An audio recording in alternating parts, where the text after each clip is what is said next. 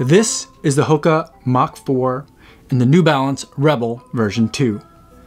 One of these has been one of my personal favorite daily trainers of 2021, and the other has been a crowd favorite. But what happens when we compare these two shoes head to head? It's time to lace up these favorites and take them for a run.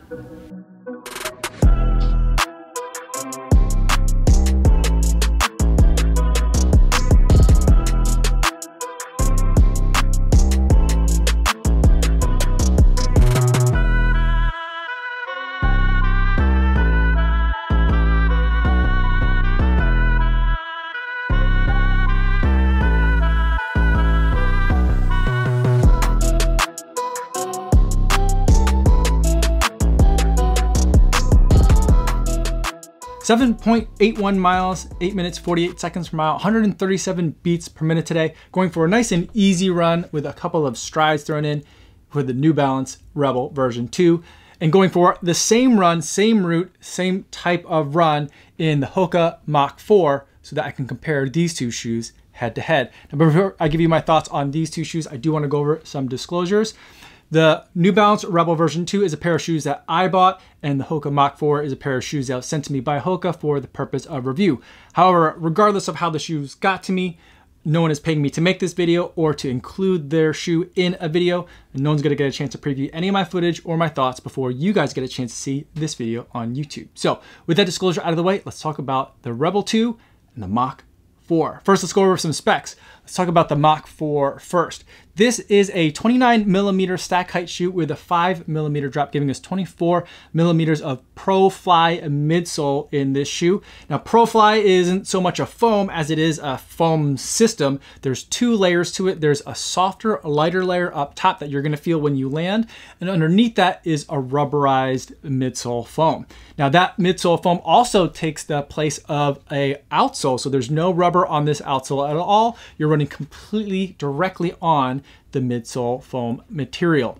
Up top, we have a very comfortable and roomy upper that's made out of heat press TPU yarns. The tongue is lightly padded, and it's a mesh material that breathes relatively well, and that curls around to the back to a very padded heel cuff that provides a little bit of a bumper pad so the heel stays nice and tight in there, and the flare is a little bit exaggerated to give you a little bit of kind of like a pull tab as you're putting on this shoe. Around back, there is a little bit of structure. Not only does the foam kind of curl up around the sides of the foot to kind of give you some guide rails along each side of the ankle, but there's also a little bit of structure back here as well to give it some rigidity and stability.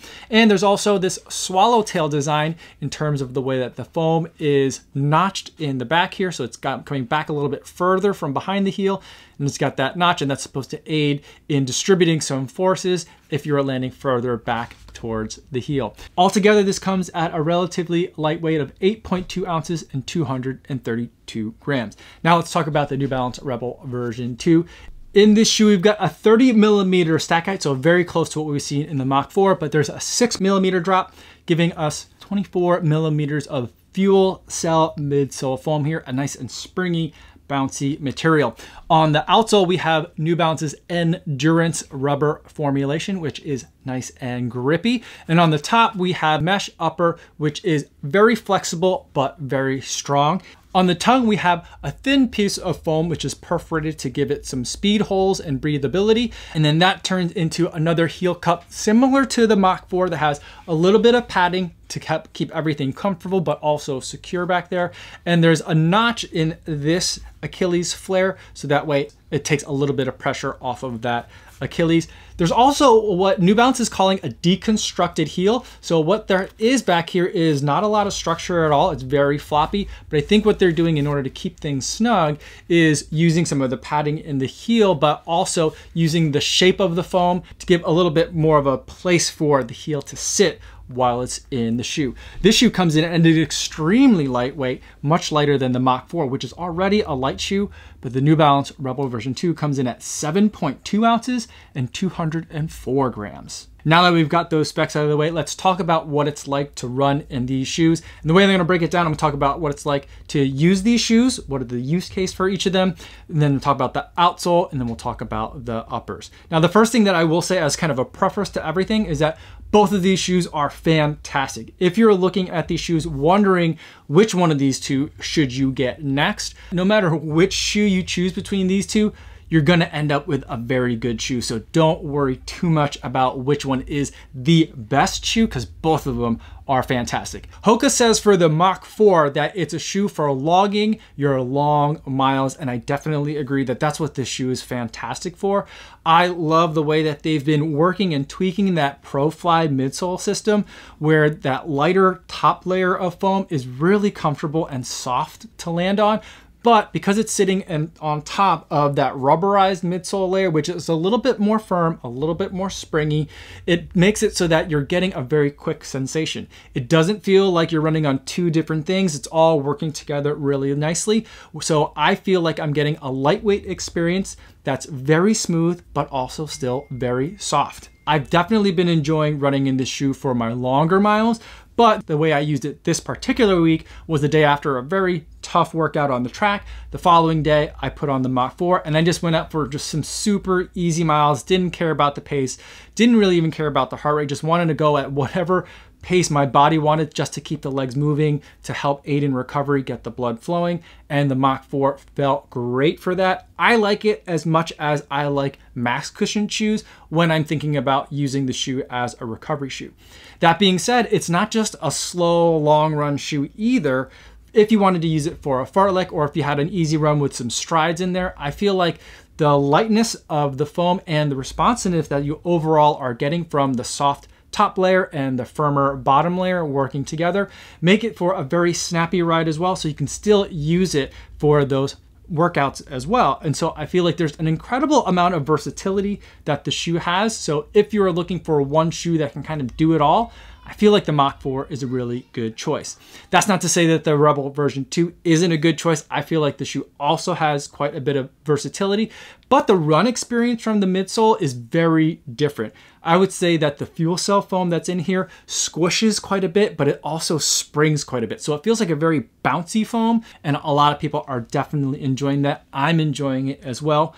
But there's part of me that feels like this shoe isn't quite as thick or as cushioned as say the Mach 4 is. So I feel like that I like it not so much for my long runs, but I like it for my regular, kind of everyday distance runs, my regular runs, or things are gonna be a little bit faster. Because I feel very planted in this shoe, I feel very stable when I'm running in this shoe, even though it is a very squishy material. I feel like this is a shoe that I can take onto the track for faster workouts, especially because it's just so light. But I also feel like I could take it for a fartlek run or an easy run that had some strides in it. Anything where I need to pick up the pace, I feel like the Rebel 2 is a very good choice. The only thing for me is I just don't know if I would love it for very long runs, because I just feel like I'm a little bit closer to the ground when I'm running in the shoe, even though millimeters wise, it's very close between the Mach 4 and the Rebel 2. I just feel like when I'm running in the Rebel 2, I just feel like it feels like a much lower stack height shoe than it actually is. Now let's talk about some of the outsoles. Now the big differences in the outsole is one has a bunch of rubber on it, even though there is some exposed foam. One has a lot of rubber and the other has none. And you would think that because of that, the New Balance Rebel version 2 would be the clear winner in terms of outsole performance. And I would say, yes, it is, but it's not because the Mach 4 doesn't have rubber. I feel like for a shoe that doesn't have rubber on the outsole, it has a surprising amount of grip. And when I run on it, it doesn't feel like I'm running on a shoe that doesn't have a rubber outsole, at least in terms of traction. It just feels like a regular running shoe as far as grip is concerned. The only area where I feel like the Rebel 2 has a clear advantage is when things get very, very wet. So along the lakefront now, we're now at the end of summer. The water that's been washing onto the shore has been baked by the sun all summer long. And there's a thin film of I'll call it lake sludge that's on a lot of the concrete that's out there.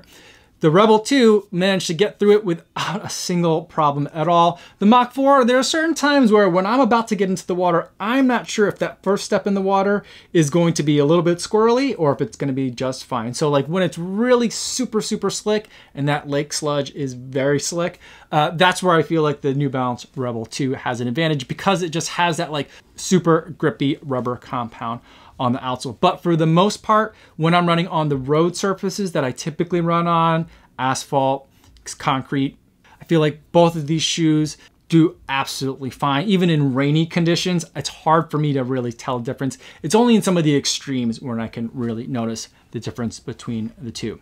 Now, as far as the upper goes, I think that you're getting two very different upper experiences that I think kind of match the overall temperaments of the shoe. With the heat pressed TPU yarns of the Mach 4, I think that what that material does is it gives like an overall kind of like shape to the shoe, and especially in the toe box area where I feel like it's comfortable in that shoe because I feel like the shoe's almost like not touching you. It's almost like kind of enveloping around you. It's on you without being like on you, if that makes any sense. So I feel like there's just a lot more space and room in the shoe, and that's how it's reaching a level of comfort. Now, the Rebel 2, I feel like it's reaching its comfort by being very snug on the foot and kind of giving you almost like a knit type of sensation, almost like a sock-like feeling to the upper where it kind of like sticks really closely onto your foot, and it's comfortable because it's like just like a second sock that's on top of the foot, and it doesn't feel like it's binding or constricting in any way. Instead, it just feels like it's a part of your foot. And so both of these uppers are very comfortable, but they're approaching it in some very different ways.